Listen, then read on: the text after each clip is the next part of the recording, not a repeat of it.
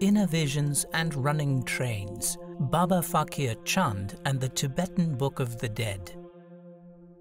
People say that my form manifests to them and helps them in solving their worldly as well as mental problems, but I do not go anywhere, nor do I know about such miraculous instances. Baba Faqir Chand. You cannot travel the path until you have become the path itself. Buddha. One of the most remarkable aspects about the Tibetan Book of the Dead, or more accurately speaking, the Bardo Thotrol, is the principle that whatever one perceives during the dying process is ultimately illusory. Experiences of seeing inner light, hearing wondrous melodies and feeling sensations of being out of the body, according to the Bardo Thotrol, are but momentary reflections of one's own psychological condition. As such, they are not to be valued in and of themselves, since they cannot, by their nature, reveal the ultimate truth, but only, even if magnificently, obscure it. The reason for this is simple, if profound. Whatever one sees in the dying process is projections from one's own self. Since this self, soul, ego in Buddhism is the root cause of man's suffering, anything that reinforces, glamorizes, or even elevates its status is misleading. The key to enlightenment in Mahayana Buddhism, unlike Christianity, is not salvation of the soul, but rather its annihilation as a continued sensation. Therefore, the Tibetan Book of the Dead is a practical text on how to carry out the process of death to its terminal apex, extermination of the individual self. At first glance, this may seem a bit extreme, especially to those steeped in Western religions. Yet, in light of Buddha's teachings, it is perfectly consistent with his philosophy, which views death, real death, in a very positive light. What is perhaps most intriguing about the Tibetan Book of the Dead, at least from a scientific perspective, is its thoroughly rational and skeptical character. Although the text does instruct the neophyte to accept the clear void light as one's own, it does not describe in precise terms what that light is. Instead, it concentrates on what the light is not. It is not anything that can be seen, heard, touched, or felt, even on a higher or more elevated plane of awareness. It is, on the contrary, the suchness or context or spectrum out of which all things operate, but in and of itself cannot be grasped as any particular thing. Thus it is always identified through negation, neti neti, not this, not that, or through negative images, emptiness, void, vacuity, etc. Without a foundation in the conventional truth, the significance of the ultimate cannot be taught. Without understanding the significance of the ultimate, liberation is not achieved. By a misperception of emptiness, a person of little intelligence is destroyed, like a snake incorrectly seized, or like a spell incorrectly cast. Nagarjuna, the fundamental wisdom of the middle way. It is, if we can describe it at all, no thing. The implications for the dying lama are clear. Do not accept whatever may arise in the intermediate stage just after death, for each apparition betrays its real origin, imputing a sense of reality and permanence upon something which has neither. Realize rather that nirvana is the source from which all visions arise, and is therefore itself not a vision. Truth is the condition from which all conditions arise. Surprisingly, one of the more lucid insights on the philosophy of the Tibetan Book of the Dead comes from a Hindu mystic named Baba Faqir Chand, who apparently was not familiar with the original Tibetan text or its English translation. Although Faqir was not conversant with the Bardo Thotrol, he was nevertheless steeped in its philosophy as taught to him by his guru Shiv Brat of Gopiganj. Faqir Chand, like his lama counterparts, spent much of his life in meditation, attempting to consciously go through the dying process in order to prepare himself for his final exit. However, unlike others of his kind, Faqir left a detailed account of his some 70+ years of meditation, ranging from 3 to 12 hours daily, which led up to his enlightenment. The result is a richly detailed account that provides a thorough understanding of inner visions. None of all these deities or spiritual beings has any real individual existence any more than have human beings. It is quite sufficient for thee, i.e. the deceased percipient, to know that these apparitions are the reflections of thine own thought forms. They are merely the consciousness, content visualized by karmic agency as apparitional appearances in the intermediate state. Airy nothings woven into dreams. Now you see no Jesus Christ comes from without in anybody's visions. No Rama, no Krishna, no Buddha, and no Baba Faqir come from without to anybody. The visions are only because of the impressions and suggestions that a disciple has already accepted in his mind. These impressions and suggestions appear to him like a dream. Nobody comes from without. This is the plain truth. Baba Faqir Chand. What strikes the reader almost immediately after reading both the Bardo Thotrol and the Unknowing Sage is the remarkable similarity between both texts. Whereas the Bardo Thotrol is written mostly in second person and third person, listing instructions for the departing soul, the Unknowing Sage is in the first person, presenting the reader with Faqir Chand's frank autobiographical admissions about his meditative life. Yet, in both texts, the respective philosophies coincide. 1.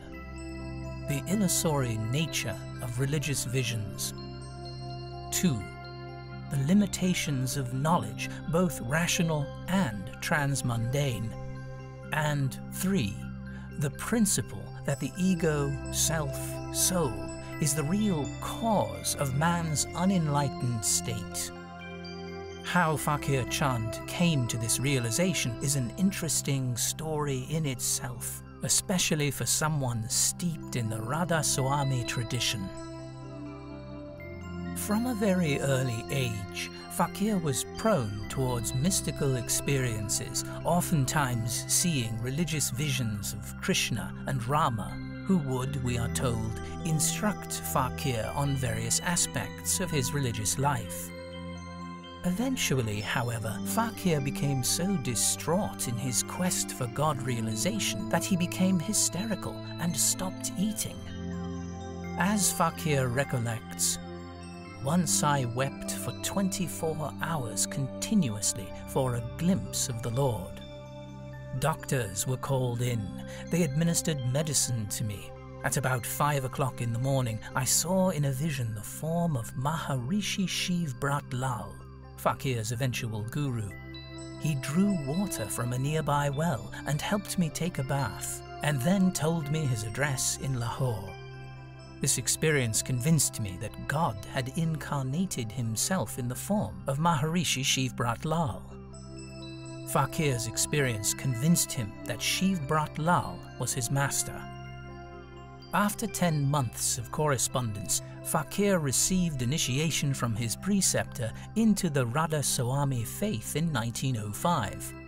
It was not until the end of World War I, though, that Faqir received his first glimpse of enlightenment.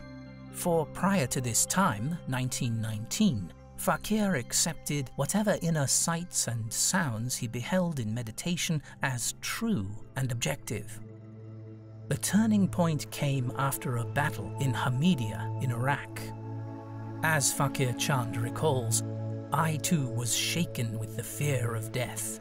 In this very moment of fear, the holy form of Hazur Datta Dayal Ji appeared before me and said, "Faqir, worry not. The enemy has not come to attack, but to take away their dead. Let them do that. Don't waste your ammunition." I sent for the Subadar Major and told him about the appearance of my guru and his directions concerning the enemy. The Subadar Major followed the directions of my guru. The rebel Jawans came and carried away their dead without attacking our positions. By 6 o'clock in the morning, our airplanes came and they dropped the necessary supplies. Our fears vanished. We gained courage. We were safe. Though Faqir was overjoyed by this miracle, he did not appreciate its full import until some 3 months later. Faqir realized that this vision was a projection of his own mind. When Faqir asked Shiv Brat Lal about his appearance, the guru said that he knew nothing whatsoever about it. Moreover, around the time Faqir saw the miraculous form of his guru, Faqir's friends were also in danger and prayed to God. But instead of Shiv Brat Lal appearing to them, Faqir Chand's radiant form manifested and saved their lives. When Faqir was informed about this incident, he was wonderstruck. After about 3 months, the fighting came to an end and the Jawans retired to their barracks. I returned to Baghdad, where there were many satsangis.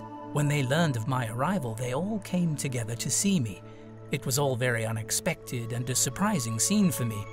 I asked them, "Our guru Maharaj is at Lahore. I am not your guru.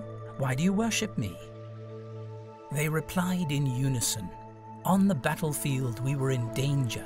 Death lurked over our heads. You appeared before us in those moments of danger and gave us direction for our safety. We followed your instructions and thus were saved." I was wonderstruck by this surprising explanation of theirs. I had no knowledge of their trouble.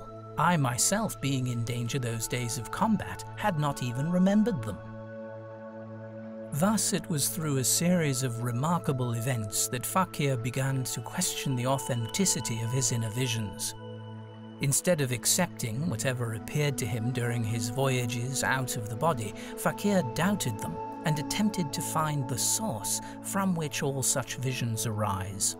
Faqir's adventures began to dovetail at this point with the underlying philosophy of the Bardo Thotrol, that all phenomena are transitory, are illusionary, are unreal, and non-existent save in the samsaric mind perceiving them, that in reality there are no such beings anywhere as gods or demons or spirits or sentient creatures, all alike being phenomena dependent upon a cause, that this cause is a yearning or a thirsting after sensation, after the unstable samsaric existence.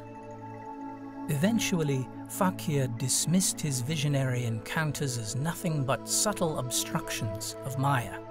It was at this point that Faqir's meditation took a new turn. Instead of enjoying the bliss of inner sights and sounds, Faqir turned his attention to the source from which these manifestations arose. And in so doing, Faqir no longer became attracted to visions of Krishna, Rama, or even his guru, Shiv Brat Lal. Comments Faqir, "O Dayal's mother, whom you see within and whom you love within, is your own creation, your own child. You yourself create the image of Shiv Brat Lal in your center of Trikuti, while other devotees create ideals such as Krishna, Rama, or other gods at the same center and enjoy their vision. Man is basically ignorant about the reality. Mother Bhagyawati is not a lonely example. I too suffered many hardships due to this very ignorance." Faqir's insights, interestingly, tally with Book 1 of the Tibetan Book of the Dead. As Evans Wentz comments, These deities, manifestations of various gods and goddesses in the intermediate plane, are in ourselves.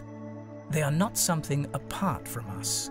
In this esoteric sense, the lotus order of deities represent the deified principles of the vocal functions of ourselves.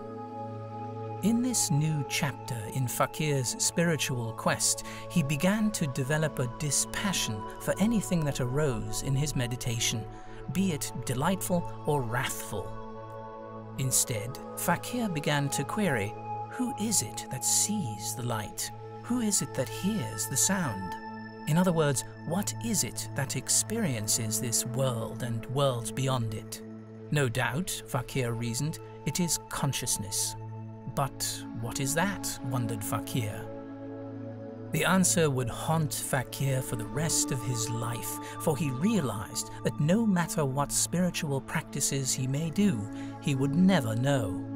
It was simply incomprehensible, a mystery without limitation. To Faqir, the haunting aspect about this discovery was that no human being, not even avatars, saints or gurus, he surmised, could possibly know. Indeed, it was this very unknowability that constituted man's enlightenment. Argues Faqir, I do not proclaim that whatever I say is correct or final. Whatever I say is the conclusion of my experience of life. Nature is unfathomable. No one has known it. A small germ in a body cannot know the whole body. Similarly, a human being is like a small germ in a vast creation. How can he claim to have known the entire creation?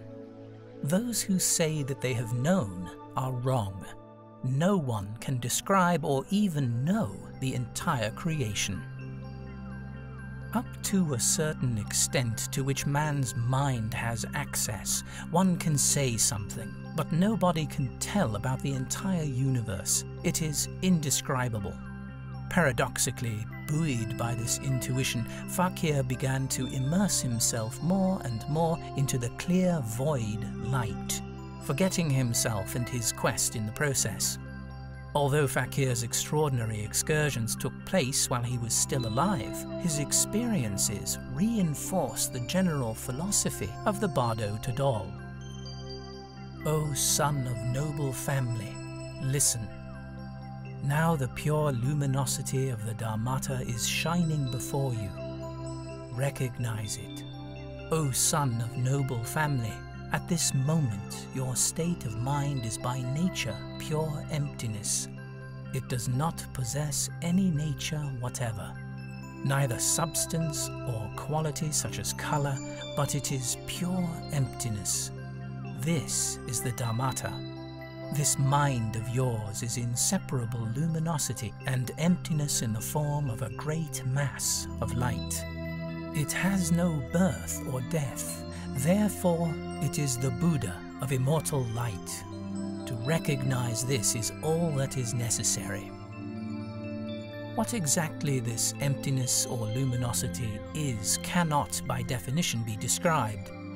In the Tibetan Book of the Dead, the emphasis is on recognizing one's true nature, that which is nothing in particular, but rather the field in which all things arise, itself being visionless, though producing visions, and itself being a structureless structure.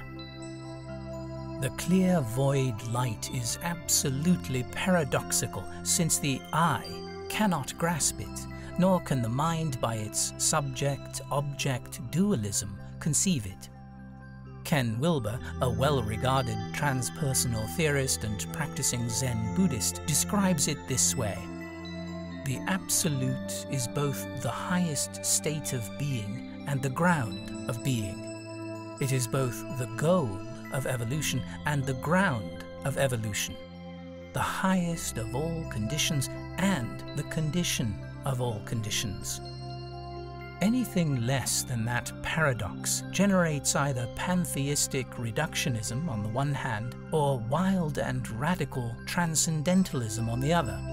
Thus Faqir, following his Tibetan counterparts, eschewed even the pure light and sound which was beyond form, and attached himself to no thing, allowing himself, as he so astutely put it, to hang on the gallows. But in so doing, Faqir broke with Radhasoami tradition, which advocates Surat Shabd Yoga. Faqir eventually became regarded as a heretic in some circles. Near the end of his life, Faqir grew closer to the philosophical principles of Buddhism, particularly Mahayana, as outlined in the Bardo Thotrol. Indeed, if one were only to look at his later writings, one would come away with the impression that Faqir came from a lineage of Tibetan lamas. The following passage is particularly relevant in this regard. O Faqir, these satsangis have taught you the method of hanging at the gallows. Only this experience of the manifestation of my form at different places, of which I am never aware, has changed my life. My experiences prove that yogi, meditator, guru, disciple, and even the aspirant of salvation are in bondage. These people who create my form with their mental forces to fulfill their worldly desires are not interested to know the truth. Come to know the nature of your own mind, in which there is no self and no other. Huang Po. They do not hang themselves on the gallows because they depend on the support of my form, whereas to a man on the gallows there is no support. This is the highest stage. It is precisely this letting go, both of the objects which entice the mind and the mind itself, which constitutes the final meditation in the Tibetan Book of the Dead. When this is done, no rebirth is possible, since there is no one left to reap experiences. But what happens to those who cannot let go into the clear void light? What is their plight? According to the Bardo Thotrol, such beings have a series of lesser options, whereby they can take new births in higher or lower dimensions of awareness. Regions upon regions enjoying the fruits of their karmic actions. Their fall, so to say, from the empty luminosity is due to one simple but devastating mistake. They took the apparitions, the lights, the colors, the sounds, and the sensations of the intermediate plane to be real, and not as projections of their own self-created karma. In a phrase, they bought the dream as reality and were thus duped. Concerning these beings, the Tibetan Book of the Dead says, O son of noble family, if you do not recognize them, the various lights and apparitions, as your projections, whatever meditation practice you have done during your life, you have not met with this teaching. The colored light will frighten you, the sounds will bewilder you, and the rays of light will terrify you. If you do not understand this essential point of the teachings, you will not recognize the sounds, lights, and rays, and so you will wander in samsara. Faqir Chand also reiterates the teachings of the Bardo Thotrol on this issue of karmic propensities. It is the principle that karma sways one away from the clear void light at death if one is not attached beforehand in the empty luminosity. Faqir's frank autobiographical admissions reveal that even a sage as steeped in meditation as he could occasionally fall from the truth and get caught in the whirlpool of attachment. When Faqir Chand went to sleep, he usually attached himself to the light and sound within, but occasionally would get caught up with dreams, falsely believing that he was seeing his father, his son, his wife, trains, and so on. As Faqir points out, this night I had a dream in which I saw running trains. An accident occurred. I carried my luggage. My father, whom I was afraid of, met me ahead. Then I met my mother. My first wife was also sitting there. I inquired from my wife, What about your wounded leg? Is your leg now all right? Are you not my wife? Meanwhile, I awoke and attuned myself to the Shabd, inner sound current. All these deeds, thoughts, and feelings where selfish motives are involved shall positively have their reaction upon the individual concerned, either in the waking state or in sleep. Why do I say so? This is my experience. Ever since the establishment of Manavta Mandir, I have never dreamed about it. Why? Because myself is neither attached to Mandir nor to any of you. But why do my father, mother, wife, and railway trains appear time and again in my dreams? Because myself was attached to them. Faqir's observation of what occurs in the dream state also holds true for what happens in the intermediate plane after death, since both involve the same fundamental rule. Keep calm and be agnostic. Attachment creates repetition, and thus the cycle of samsara continues. Liberation, both in the Tibetan Book of the Dead and in The Unknowing Sage, is non-attachment to anything or anyone. Only then can the bubble or knot of self-existence be undone. When Faqir Chand was asked what would happen to him after death, he frankly remarked, "I don't know." When asked to elaborate, he proceeded to give a gist of his entire philosophy of life. Not surprisingly, as I have attempted to point out in this paper, Faqir's outlook echoes almost point by point the Tibetan Book of the Dead. So, what I have understood about Nam is that it is the true knowledge of the feelings, visions, and images that are seen within. This knowledge is that all the creations of the waking, dreaming, and deep sleep modes of consciousness are nothing but samskaras, impressions which are in truth unreal, that are produced by the mind. What to speak about others, even I am not aware of my own self in dreams. Who knows what may happen to me at the time of death?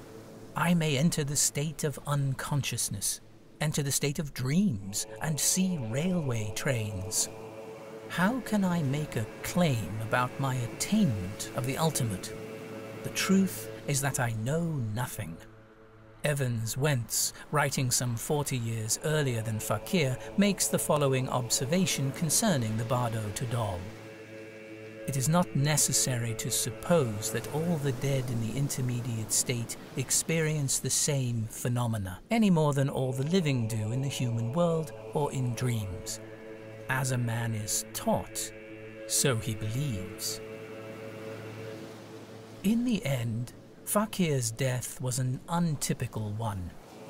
In April of 1981, he installed his spiritual successor, Dr. I.C. Sharma, at Manavta Mandir, Hoshiarpur, and then proceeded to fly to Pittsburgh, Pennsylvania in the United States to conduct his 5th world tour.